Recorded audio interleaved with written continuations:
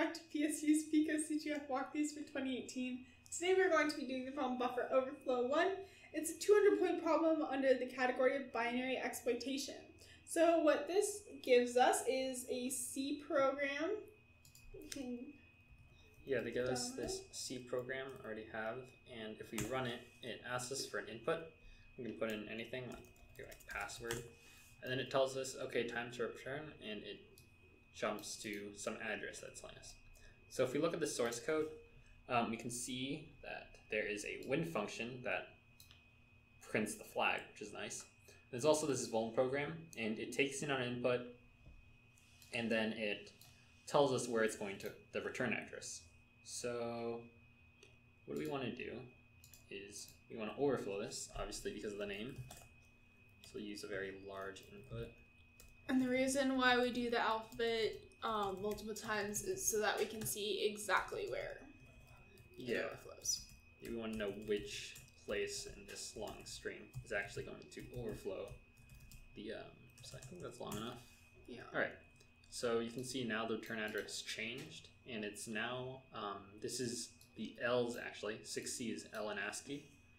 So now we can just replace these L's with any address, and it'll take us to wherever we want. So we'll disassemble this, and if we go to the win function, where is it? Okay, here's the win function. We can get the address, and now all we have to do is input that same string all the way up to L, and then just replace L with the win. Address of win. So I'm going to use a script for this. I'm actually just going to go into the actual shell server for PicoCTF, because obviously even if I get it to print the flag on my own, oh oops, I forgot to put in my username. Even if I use my own machine, it has to be in their shell, or else it won't have the flag because it's not on my computer. Alright, so we're going to go to the directory.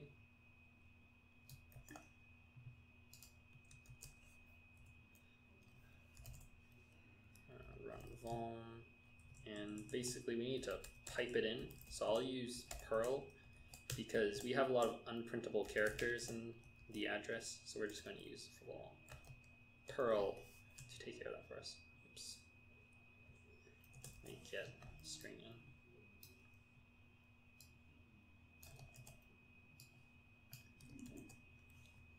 And then I think the address was /x cb/x85/x04/x08. And the reason why it's backwards is because it's using little endian.